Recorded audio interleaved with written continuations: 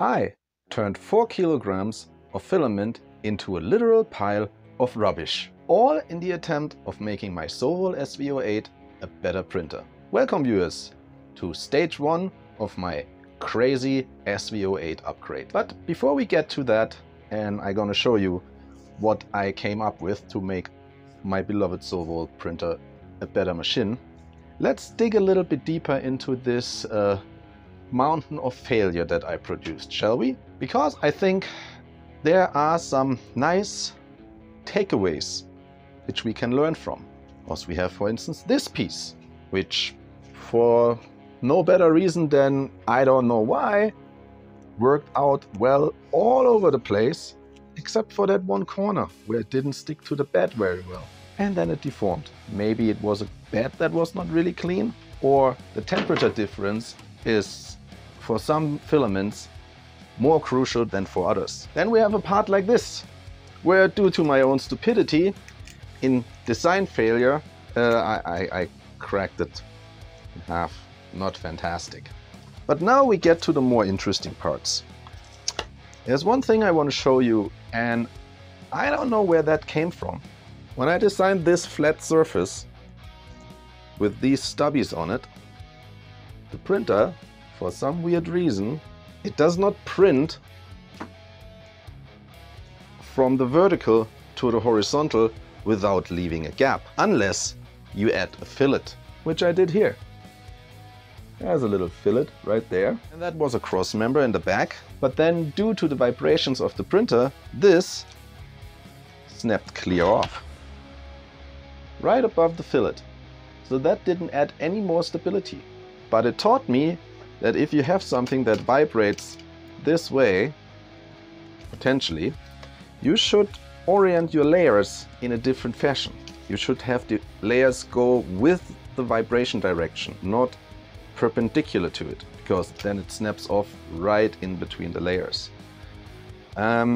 Which obviously with this part design doesn't work, so I had to come up with something else. I'm gonna show you later. And then we have these weird occurrences.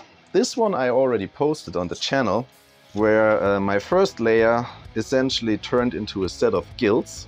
I don't know why. Printed fine here, printed fine there, and then it was all rubbish. No idea. And now let's get to the weirdest part. I would call that a layer shift. If you turn it around, you can see the second layer. It printed, and then it literally shifted it over by 3/8 of an inch, and then it sticks out on the bottom. Also, why did it print the first layer and then this little bit in the corner and then print the rest? No idea. I also don't really know where the layer shift came from. I just assumed it's because I had to put the printer on its side and the gantry moved on its own, and I didn't do a new calibration before I started the print, but I also thought AutoHome would take care of that, because it's not vertical, it's the horizontal direction. But yeah, it got really bad. It got so bad that the printer literally printed past the print bed. This is where the little round metal piece in the back for the set calibration fitted into. Printed the first layer just fine, and then the second layer went out the back door. Whatever that was about. So yeah, if you try new filaments and if you design something from scratch, you're gonna run into certain issues. Nonetheless, the first stage of my Sovol SV08 modification turned out to be a success. Highly complicated, but still a success. Let me introduce to you the monstrosity. A spool holder on the top that feeds right down the middle, and it also stabilizes the printer.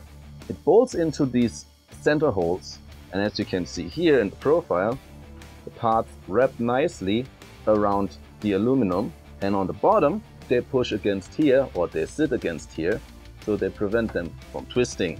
Also, the whole thing is way more stable now. The spool holder, it runs nicely, and this is the back. Same deal.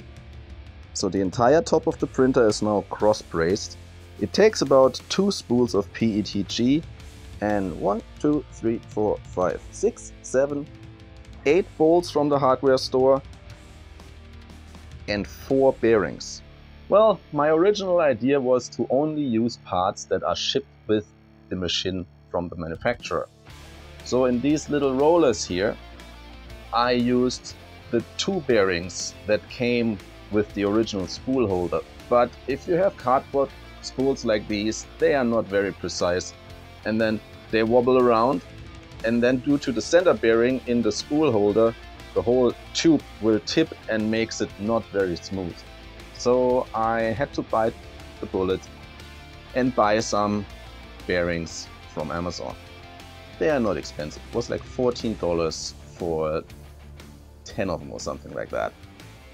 And then a few 1/4-inch carriage bolts and some 1/4-inch nuts. I'm planning on actually uploading the entire model on printables, but there are a few quirks I still have to work on, which I kind of jimmy-rigged in this case. Like for instance, the profile of the front brace here is a little bit too tight and it will crack when you mount it to the aluminum, so I have to change that. I'm also currently sporting this retractable badge holder, but the badge holder was not my idea. I found that mentioned on the Sovol SV08 subreddit and someone there, I forgot who it was, he uses, or she uses, a rubber band wrapped around the top frame. That works too. The retractable badge holder works actually quite nicely to keep the umbilical cord out of the way, specifically now since I don't have the Bowden tube anymore that would support the stiffness of the umbilical cord. So this is stage 1 of my crazy SV08 mod. It has a few issues. For instance, I currently can't use my filament runout sensor.